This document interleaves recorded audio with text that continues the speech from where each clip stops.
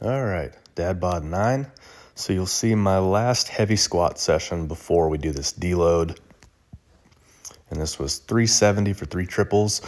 Went pretty well. I don't really feel like I need a deload on squats because my squat just tends to improve if I train it at all, while nothing else seems to do that, at least from a powerlifting perspective. Bench press is very difficult for me to improve. So 3 sets of 3 this day. Didn't get distracted by the little one because this was an early workout.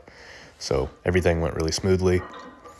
And you may notice in some of these clips, the lighting is weird. So we've definitely got a bad ballast in the garage, the thing that holds the fluorescent bulbs. And it's been kind of on the way out for a while. I am working on that, hopefully within the next week.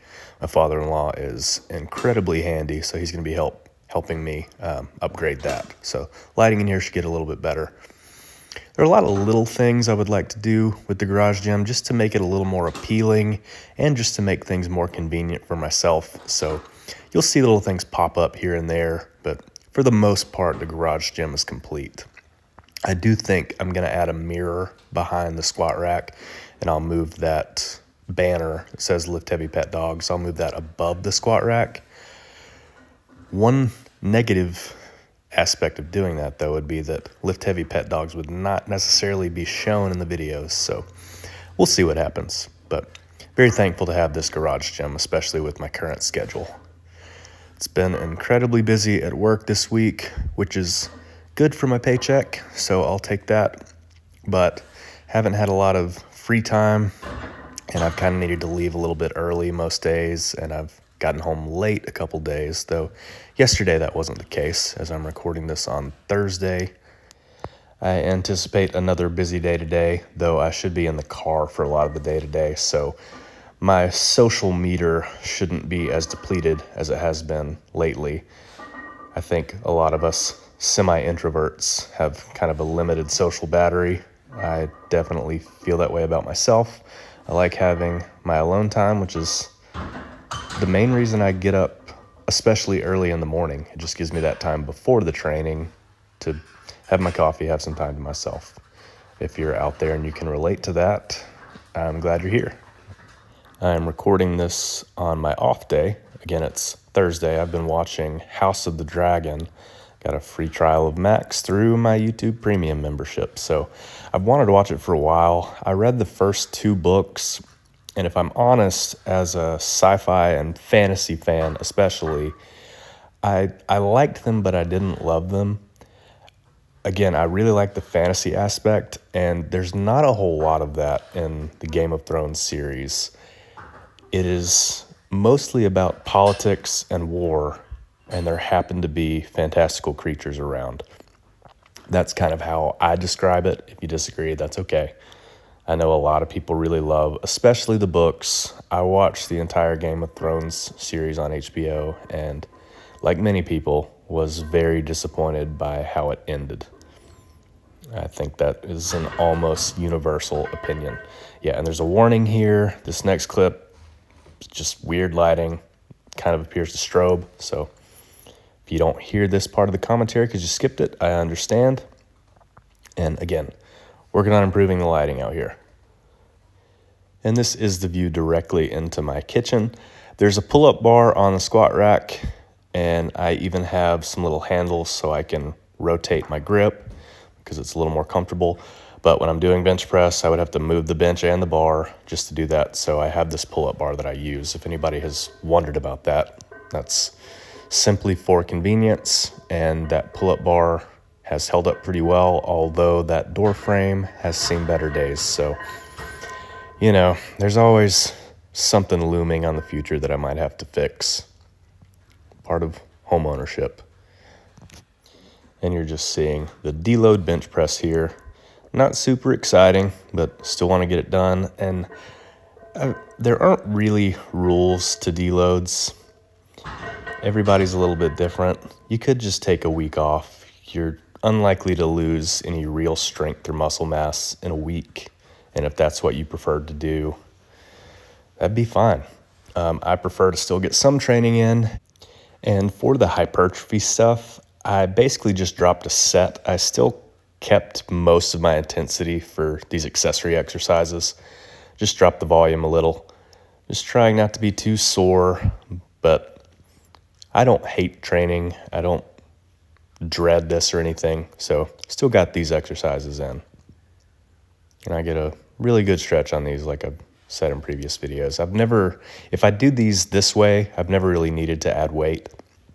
And I ended up getting such a flattering angle here that makes me look bigger that I recorded both of the sets of hex bar rows here.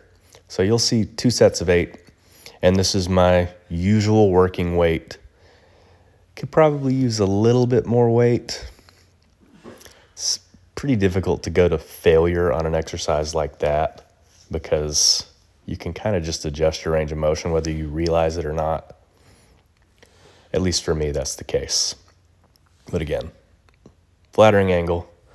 And the shorts in these videos, I know I have a lot of colorful and decorative shorts. They're almost all Lumberlegs brand. I have like 8 pairs of shorts from that brand. And I just saw that they have a sale with shorts from 50 to 70% off. So I won't be buying anything this time. This part of the commentary is recorded for my wife. I will not be buying any shorts. And you may hear some grunting in the background here. That is not me. I am generally a pretty quiet lifter. That is Sam Sulik on the TV out of frame. I do enjoy his channel. He just seems like a chill guy. So I tend to have those on while I'm training out here. I'll have him on, or I'll have Renaissance periodization with Dr. Mike, and vaguely training videos with a lot of commentary. I don't really get hyped up for training. That's just not my style. Even if I'm going for like a max squat or deadlift, I prefer more of a calm approach. That's just basically my disposition in life. And I've tried to hype myself up before, and it just didn't really make any difference. So that's just my preferred approach. And if I'm training accessories at home, this is almost always the triceps exercise I do. It requires no setup except for sliding these straps into about shoulder width from the outside. So this is my second set going into my mechanical drop set, which is just close grip push-ups, just like in the last accessories video. And then I just go until I'm pretty much at failure. I think I get 8 reps on push-ups here too, because I only rested probably 20 seconds there. Basically went straight into these. And then up next, you'll see the Y raises for shoulders, calf raises for calves, and then ab wheel rollout for abs.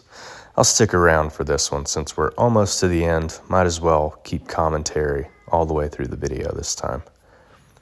Here's Y raises. It's difficult to get a great angle for recording this video because my wife's car is right behind me, but you get the idea, I think. And the shirt I'm wearing is for Trim Tab Brewing. It's a really good brewery in Birmingham. I'm only 20 minutes or so from there, and having the outside area and having these places be kid-friendly has been great as parents for a now toddler. She loves being outside, so going to these places we can have a drink, relax, and safe for the baby. Toddler, not used to that yet. Still a baby to me. Seeing my calf raises here, just holding a 35-pound plate, and you can kind of see the leg of the bench here where I'm standing. Again, just perfect height. And I'm usually wearing Notorious Lift deadlift slippers for the whole training session. I squat in these too. They're extremely comfortable. You can slip them on. No reason for me to not wear these during training, really. And if I'm honest, I wear them out too. If I'm wearing shorts and we're going somewhere and I just want to slip on some shoes, I'll wear these.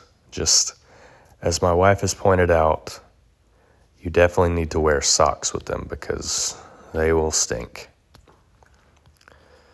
And this will be the last exercise in the video. 12 ab wheel rollouts, 2 sets. And then for the last 2, I pause at full extension. So that's pretty much it for this episode of Dad Bod. Please like, share, and subscribe if you liked it, and don't if you didn't. I appreciate it.